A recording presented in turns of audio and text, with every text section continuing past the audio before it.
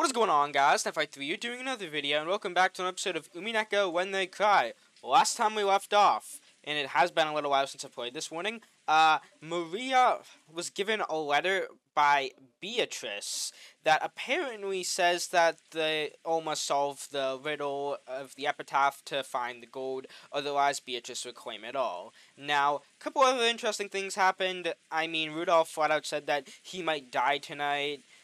Jessica tried to help her mom, who apparently learned that Kraus found a gold bar and confirmed that the fortune does exist. And I hope I didn't get any of that wrong. It definitely has been like 2 weeks or 3 weeks since I've played this. So yeah, let's get into this.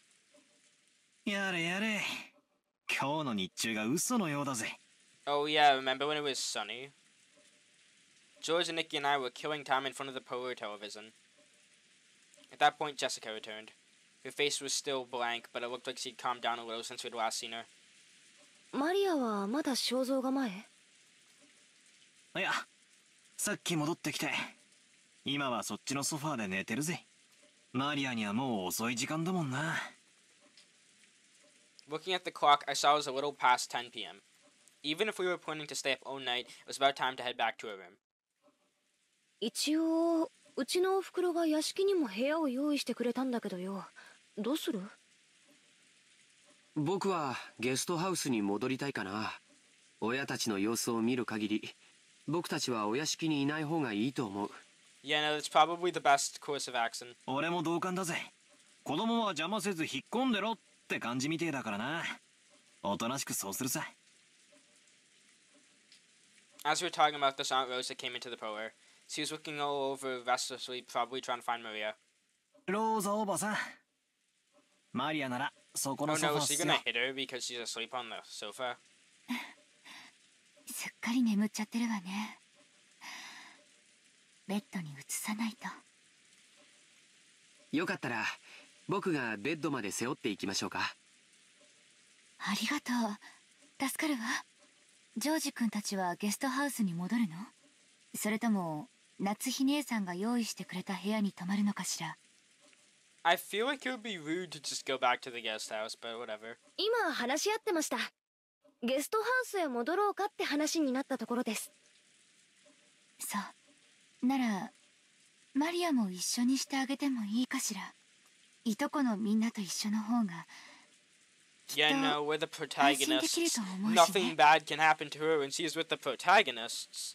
Ha ha ha ha ha. Hey, Grassy vibes. Behind those words, she seemed to be concealing some regret that the adults, herself included, had deeply hurt Maria's feelings. 任してくださいよおばさん。何しろこっちに Don't worry, Maria. I マリアを believe あやすこ in と the に関しては legend of エキスパートがいるっすからね。bitch Triss. I was trying to make a joke on that, but that did not work. それは僕のことかい？僕だけじゃ無理だよ。みんなでだよ。Isn't this gonna look really suspicious if you're like carrying her out of the house into the rain? バトラだってあんなにもマリアと意気投合してふざけ合ってたじゃねえかよ。As we said this, Aunt Rosa smiled, looking truly happy. Yet no, that's not what happened. She got really pissed.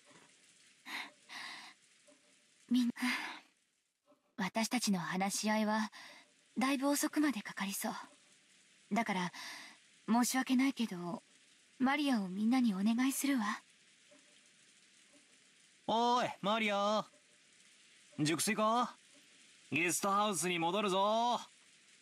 Maria muttered something indistinct, rolled over, and fell back asleep. It looked like she was sleeping deeply. すっかり寝込んじゃったようだぜ。起こすのは悪いな。うん。僕が背負うよ。Oh my god, it's gonna look like you're carrying a dead body. Everyone's just like, what's happening? Maria's body was much lighter than it looked.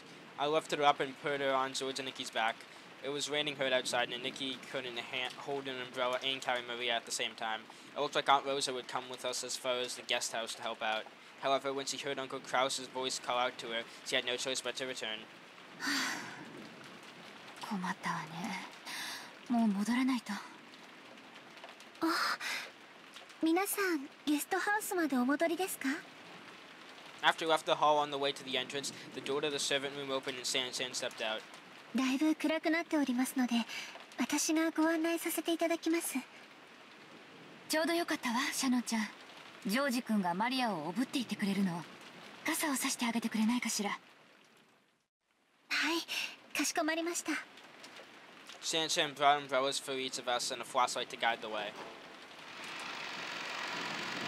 As we opened the front door, the downpour was quite terrific. It looked like we wouldn't have any spare time to take a pleasant walk and enjoy the nighttime rose garden. 兄貴、重くねえか？俺が背負うぜ。大丈夫だよ。マリアちゃんくらい背負えるよ。本当にありがとうね。マリアをよろしくお願い。I don't like how she's saying that. わかりました。Okay, yeah, no, she's definitely dying. おやすみなさい、 You おばさん。 don't just say stuff like this. それではお送りしてまいります。ええ、よろしく。Aunt Rosa watched the slave. マリア、いつもごめんね。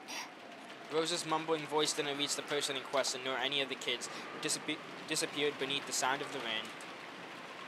Please don't make me sit through another one of their arguments. I'd rather just see what happens at the guest house.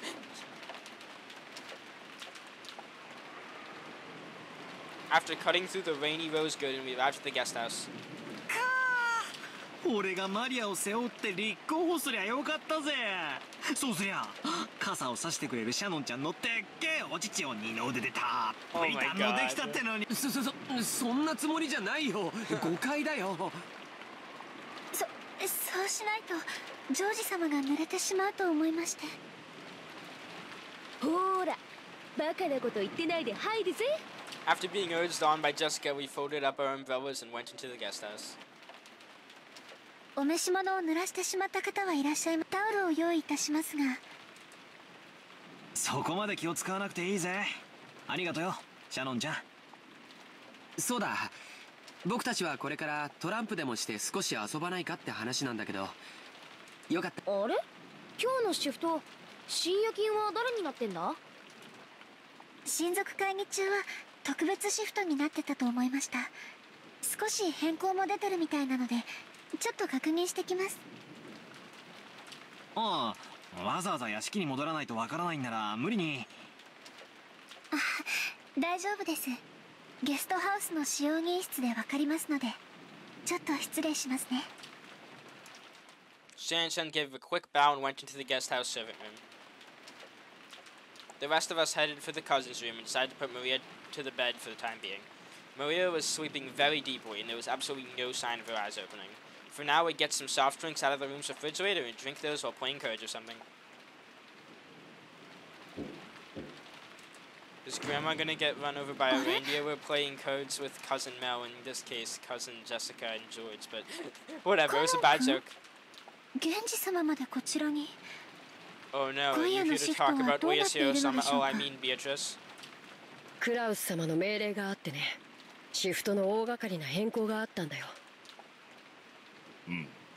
ゴーダがお屋敷の深夜勤に変更になった。シャノンとカノンはゲストハウスの深夜勤。私と熊沢はゲストハウスに泊まるようにとのご命令だ。お前も今夜はこのままこちらにとどまるよう。たった今電話があった。ずいぶん大掛かりな変更ですね。お屋敷とゲストハウスの当番がまるっきり逆になってるじゃないですか。 Originally, Shannon and Ken had been assigned to the night shift in the mansion, while the night shift in the guest house, where all of the relatives were staying, had been assigned to Goda, who had an abundance of experience in entertaining. Kumasawa should have been sleeping at the guest house, while Genji could have been sleeping in the mansion. However, it seemed that Krauss had suddenly ordered that the schedule be modified. Kinda sus. The shifts at the guest house and the mansion all had been reversed, and Genji was spending the night in the guest house. 多分ベアトリーチ様の手紙のせいだろうね。多分ってどうして？あんな怪しげな手紙が現れたらクラウス様が僕たちを疑うのは当然だからね。親方様直属の僕たちを極力親族会議の席から遠ざけたかったんだろうよ。Genji, Sana, and Ken were all permitted to wear the Ushiromiya family crest, the one-winged eagle, as the servants who served directly under Kinzo. Of course, since they were working for the Ushiromya family, they had to obey anyone's orders, but their only boss was Kenzo. Since only Kenzo had the right to employ them, even Kraus could not have them dismiss that to his own accord. Because of this, Kraus and the others often viewed these servants as Kenzo's underlings and shunned them. In fact, Kenzo seldom let anyone other than them enter his study. This sudden shift change was probably a clear expression of the sense of mistrust that had caused. Considering the time Kenzo had left to live, this would definitely be the last family conference before the problem of the inheritance came up. It already has. On top of that, the mysterious letter that claimed to be Beatrice's had dropped in and out of the blue. Kraus definitely wanted to keep Kenzo's loyal subjects away from the table of such delicate and important discussion. ではすまんが、私は向こうでくつろがせても、もし何かあったらすぐに呼ぶように。今夜のお客様は特別だ。Special. はい、かしこまりました。源氏様。Okay, that intrigued me. Okay, Genji now went behind a screen, took off his jacket, so he began to relax after a day's with attention. 今お戻りになられたのはお子様方。親族の方々はお屋敷で会議を。だいぶ長引きそうな雰囲気だったかな。Yeah, now's your chance to do it with George. なら気楽だね。これ以上の深夜になって、多分親族の皆さんはお屋敷の方のお部屋にお泊まりさ。多分ね。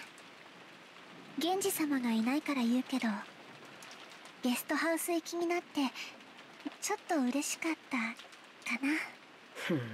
どうしてだい？意地悪な奥様やエヴァ様から離れられたから？それとも別の理由があるのかい？別の理由なんかありません。そっか。なら二人で深夜勤を頑張ろう。よろしく、姉さん。私ついさっきお子様方にお部屋で What a 遊ばない strange かとお呼ばれ request. してて。Shannon hung her head apologetically, gazing at Cannon uncertainly. Cannon didn't try to meet her eyes and spoke curtly as he said. It looked like he didn't plan on indulging his sister. ダメだよ。深夜勤を仰せつかってる。それに僕たち家具には遊びのお誘いは必要ない。わかるね。No. そんなこと分かって No, ます you're か？ playing cards. Shannon's shoulders drooped slightly. She had already expected that Cannon, a stickler for rules, would say something like that, but she seemed a little discouraged. As Cannon flipped through a logbook, he spoke without facing Shannon. ならお子様方お待たせして深夜勤に当たってしまったからご一緒で行ってきなよ。私謝ってくるね。Shannon hurriedly stood from her seat before her brother's mood could change and flew out the servant's room after giving a quick bow. As he watched her go, Cannon took a single deep breath. Genji's voice came from beyond the screen. カノン、私がここにいるから。源氏様、誘われたのはシャノンだけです。僕は別に誘われては。その場にいなかったからお声をかければお前も誘われている。たまには子供らしく遊んでくるといい。いえ、僕には必要ない行為です。人の子には遊びも必要でしょうが、僕らは。そうか。姉さんだって家具です。人のふりをしたって後で苦しむだけなのに、僕はそれが分かっているから人に近づきたくないだけなんです。 Everyone is furniture. Genji did not say anything after that. After a while, he stood up and used a pot of hot water to make powdered coca. Coca? What? Why did I butcher that? Serving cocoa. Serving some to Ken as well. That was... Why did I butcher such a simple word? I wonder.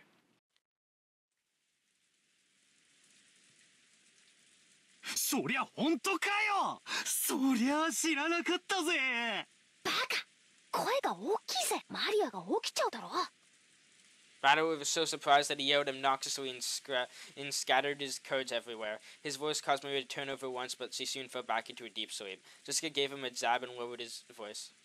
しかし言われてみれば確かにそれっぽい雰囲気はあったんだよな。なるほどな。ジョージの兄貴がな。George couldn't be seen anywhere in the room. Oh, oh, oh, oh, is it time? Is it time for the scene that we all know is gonna happen? Oh my god.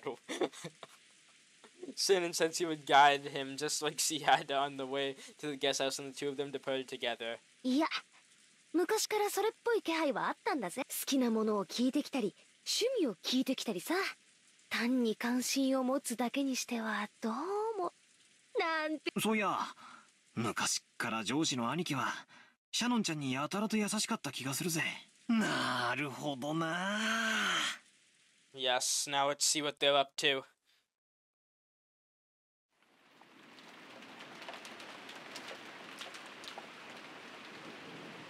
Ah, yes, romantic atmosphere.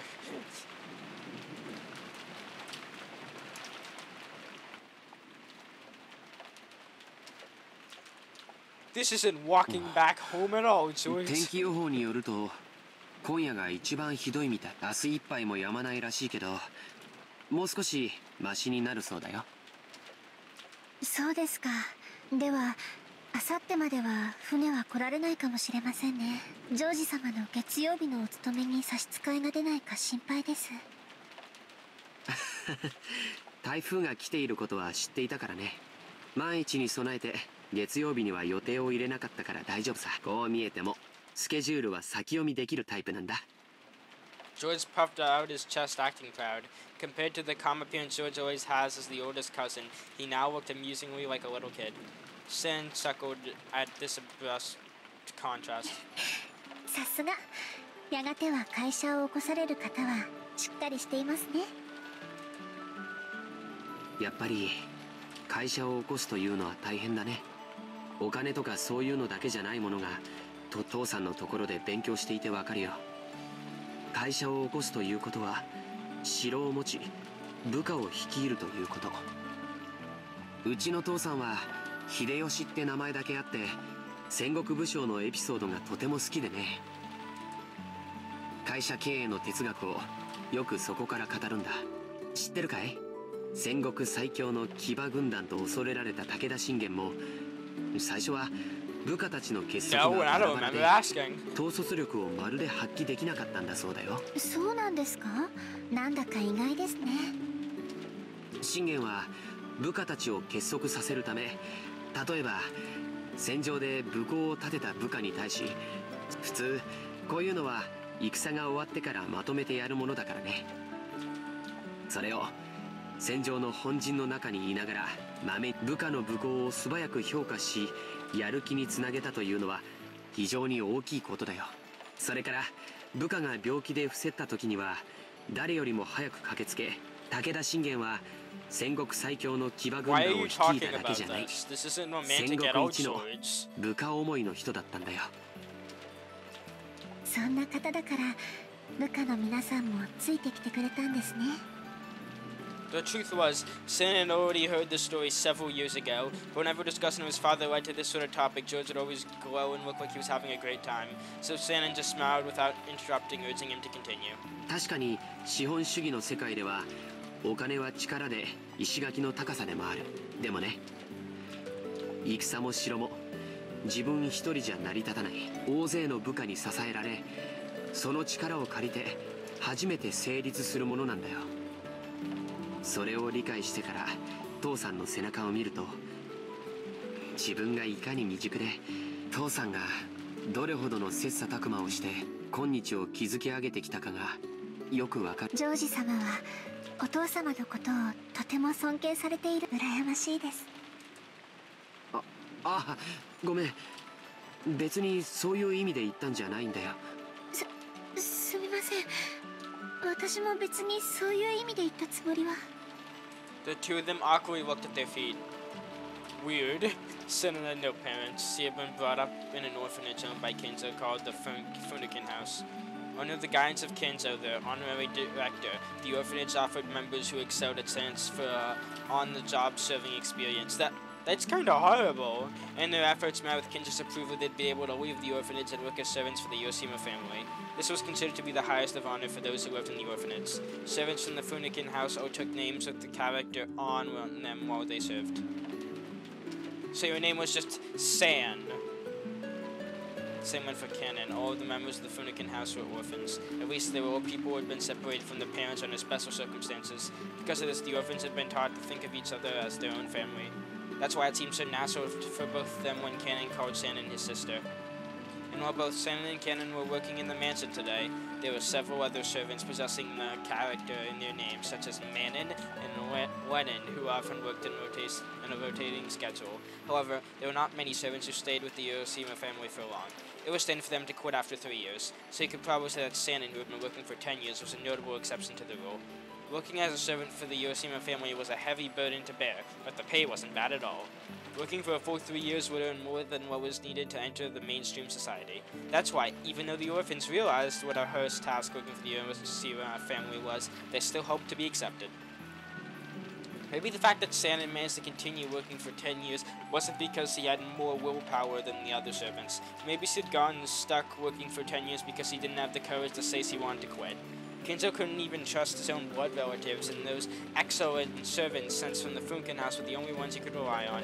Because of that, Kinzo would sometimes allow them to wear the family crest as servants under his direct control and have them work close to him. もう勤めて10年近くになるんだっけ。だいぶお金も貯まったんじゃないかい？どうでしょう。別に私買いたいものも特にあります。ほんの何百万かあったってそれで残りの人生を過ごせるわけもありませんし。目標の額があってお勤めを続けてるわけじゃないのかい？そうですね。私はこのお屋敷以外に行くあてもありませんし、お嬢様とも他の使用人の子たちとも仲良くやれてますし、奥様には時折お叱りを受けますけど、バラの世話やお屋敷のお掃除も楽しいですし。でもそれはシャノンちゃんのサヨちゃんの人生じゃない。Shannon cast her eyes downwards when she heard her real name. She understood what George was trying to say and fell silent. 僕は成人し、社会人になってからも勉強して分かったことがある。子供の頃、僕らが思っていたほど人生は単調で短くないんだ。All school-age kids have certain fears they can't shake. They wonder whether they'll live the rest of their lives like sleepy classes after a monotonous and boring school day, spending their time in a carefree laziness without anything interesting happening until it's all over. However, life's only like that for underage students. Compared to humans' life, the time they spend as a student is nothing but more than a blink of an eye, a period where they break through the cells of their immaturity. The inside of the cell might be hot, suffocating and boring road, but the road beyond the cell is vast and filled with limitless possibilities. 君の人生はまだシャノンという殻の中でしかないんだ。君は自分の人生がこの生活のままずっと続いていくと勘違いしてるんじゃないかな。それは。Shannon couldn't deny those words. She had been unable to harbor any clear doubts about her lifestyle, and since she hadn't any hope or goals for changing herself, she had lazily continued living the way she had always had. In the past, whether this life was satisfying, she wouldn't have been able to know it. She may have been intentionally averting her eyes from the truth. Without George's admonishments, she would have continued pretending not to notice as her real life slipped away bit by bit, neglected. ジョージ様、私はこのままでいてはいけないのでしょうか？ Yes, it is very いけないよ。Yeah, George agrees with me. それから今、ルール違反が一つあったね。George immediately gave a strict answer, then broke out into a mischievous smile. Shannon already knew that she was being cited for it, and she hung her head again, apparently embarrassed. 僕たちしかいないときは、様はなしの約束だよ。約束ですが、ご命令でしたら聞かないわけにはいきません。私は家具ですから。じゃあ命令だよ。かしこまりました、ジョージさん。As Shannon hung her head, her face red, she said George's name again, this time following it with San. それでいいよ、さよちゃん。George smiled at Shannon, no, Sayo, to praise her small act of bravery. This short exchange alone made it clear how far back their relationship must have stretched. For a long while, the two talked as if weather raging about them didn't have even entered their thoughts. Why am I butchering the reading? They talked about the many memories they built during their relationship that no one else knew about. Every once in a while, a flash of lightning would attempt to interrupt them, but this could sully neither the roses nor the time they spent blushing at each other. Is that the end of the scene?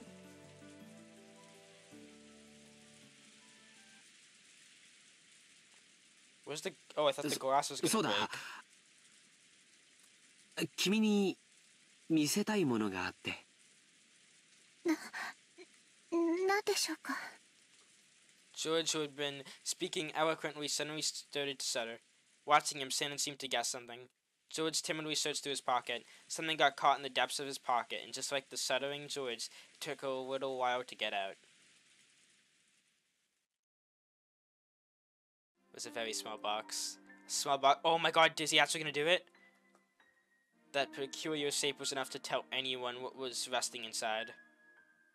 Shannon had prepared her heart somewhat certain beforehand that this was what he'd been planning. But even so, when she actually saw it, she couldn't avoid blushing once more. George opened the small box, took something out, and held it for Shannon to take. これを君に受け取ってほしいんだ。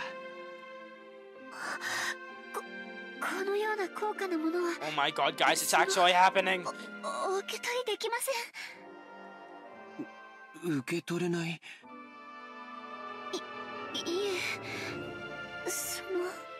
こんなもの私には過ぎていて。さよ、これはお願いじゃない。It's in order. この指輪を受け取って。Someone laughed at that because that's kinda... Thinking about that is not... It kinda says something about George's character.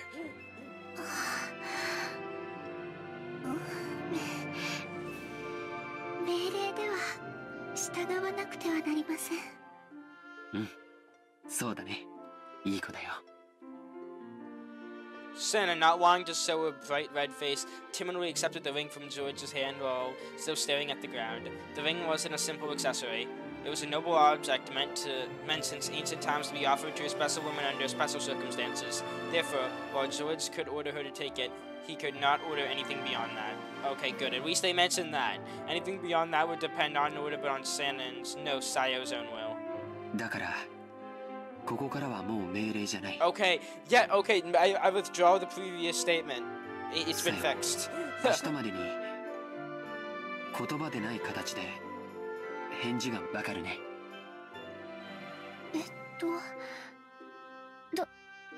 どうすれば。もうこれ以上は命令じゃないから僕は君に命令はしない。でも指輪は指にするものだからね。気に入ってくれたなら好きな指につけてくれればいい。Fuck you. Shannon only pretended not to know. She had already understood what he wanted her to do, but she was just standing at a huge crossroads of her life. もうこんな時間だね。今夜はこれくらいにしよう。George turned away from Shannon, acting just a bit bluntly. 君に左手につけてほしいと命令することもできるかもしれない。君も命令されればそれに従えるという臆病な甘えがあるかもしれない。でも最後のここだけは君のわかるね。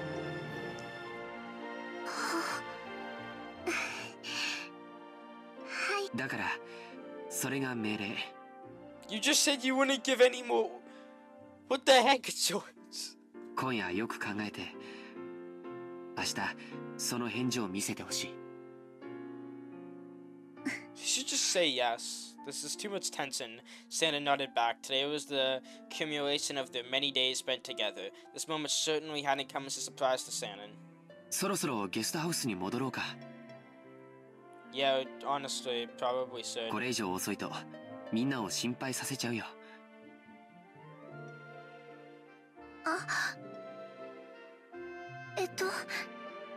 すみません。そのお屋敷に用を思い出しまして、そのお屋敷へ行かねばなりません。こんな時間に本当かな。 George stared into Shannon's face as he laughed mischievous.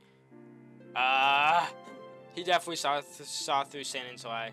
However, when he saw how she felt, he could sort of understand that she might be so embarrassed that she'd want to be alone. So because George realized the meaning behind Shannon's lie, he accepted it.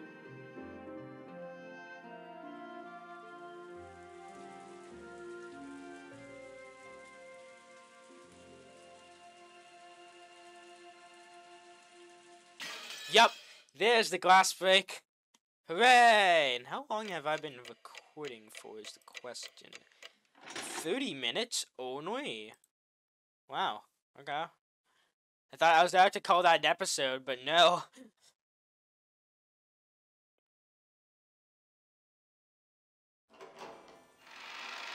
Shannon entered the entrance hall to the mansion with a tottering gait.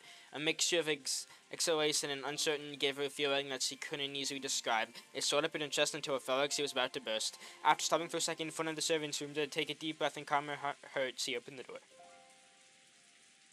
Inside, Goda, who had been ordered to take the midnight shift at the mansion tonight, was absorbed in a well-worn-out crossword puzzle magazine. He looked up for an instant to see if one of the family had come, but when he realized it was a fellow servant, he returned to his puzzle as if nothing had happened. 源氏様より郷田さんのお手伝いにつくように言われてまいりました。ああ、そうですか。それは助かります。そろそろ戸締まりの見回りに行きたかったのですが、ここを開けてもいいものか困っていたのです。何しろ旦那様方の会合はまだだいぶ続きそうですからね。いつ何時お茶のご用命があるかもわかりませんし。そうですよね。ではどうしましょうか。私が留守番を。ではシャノンさん、申し訳ありませんが、お屋敷内の見回りをお願いします。私はここで親族の皆さんのご用命の待機を。はい。Shannon was slightly disgusted. Even though she'd come here to help out as a favor, she was casually being forced to do the job of the person actually on duty. Furthermore, after one-sidedly forcing the task on her, Goda returned to his magazine once again and became immersed in his crossword puzzle. Wow, what a dick. Shannon bowed her head as a token sign of respect for her elder, then left the room to patrol the mansion. Thanks to her being a bit ticked off, she managed to suppress that floaty feeling she'd been having until now. And anyway, she couldn't let Gainsey or Cannon see her looking like this. She wanted a little time to herself until her hurt calmed down. Maybe going on patrol wasn't so bad. She began to hear the tumultuous voices of the family discussing coming from the dining hall. Someone was speaking at great length, only to be interrupted by someone else. The second person also began to speak in very long, drawn-out fashion until yet another person interrupted. That kept on repeating. It was as though their displeasure was seeping out through their voices. She had been told to go to the guest house, so it would be bad if Kraus discovered her. Thinking this, Shannon dashed past the dining hall. Then she went along the prearranged route through the dark mansion, checking that all the locks were secure. She walked down the hall, checking out each window. There were no humans on Rokenzima other than those connected to the family, so locking up didn't really serve much of a purpose. That's what you think. No one had been in the habit of locking up the Yoshima head family, at least not until Natsui had scolded them for being careless. The metal fixtures on the windows were ice cold, and as she checked them one by one, the glow in her heart seemed to cool down. Oh. Butterflies in the rain. At that time, she thought she saw something twinkling across the hall. Twinkling? How can I... Yeah. Like, I mean, how are butterflies out in the rain? She figured she must have been imagining it, but she still held her breath. Grasping at curtains, she fearfully gazed down the hall. However, other than the occasional crack of thunder brightening the hallway, she was unable to glimpse any flicker again. It must have been her imagination. Is it Beatrice, by any chance? However, a certain unnerving memory was resurrected in the back of her mind. It was the ghost story which had been passed down amongst the servants who served the Ushiromiya head family. The mansion had 2 different masters, one of the day and one of the night. Beatrice, the master of the night, would send him fly around the mansion and form a spirit. That's where I thought I remembered that. I'm pretty sure she said that in the other episode at the beach. Come to think of it, didn't Kanekun say he'd seen it with his own eyes? Though he got sulky when I said he must have imagined it and refused to believe it. Could it possibly be true? The ruler of thunder gave no answer.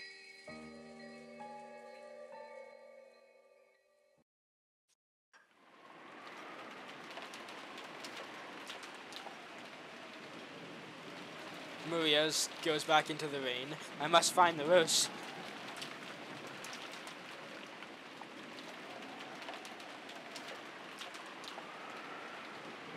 Seriously, there was a sunny day here a couple episodes ago, and it's the same day. I promise that.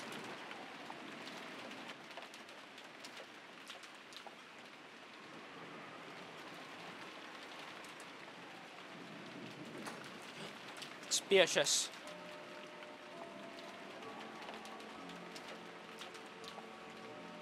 Let me guess, jump scare or something? Something's gonna happen. Okay, it's getting closer. I don't like this. Don't give me an eye zoom in. That'd be so scary.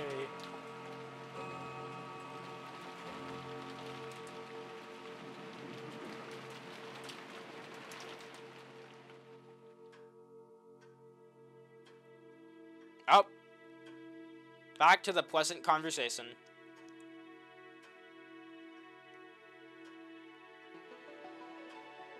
Ah, yes, this is going very well. Everyone has excited faces. Shannon is scared. Goda doesn't give a frick about anything. Cannon is bored. Genji is also bored out of their minds. Kumasawa is vibing. Nanja's probably asleep. George is very happy. Battler and Jessica are very happy. And Maria is asleep. Oh, we don't get to see her. Not just Kinzo. Oh, Kinzo's probably asleep too.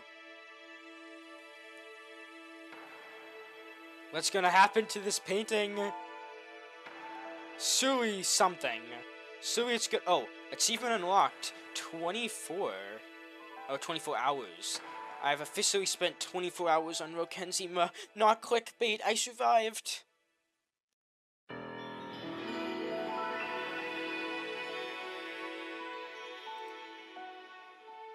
Okay, I know today's episode was a bit short, but I am going to cut that there since that seems like a pretty good place to leave off.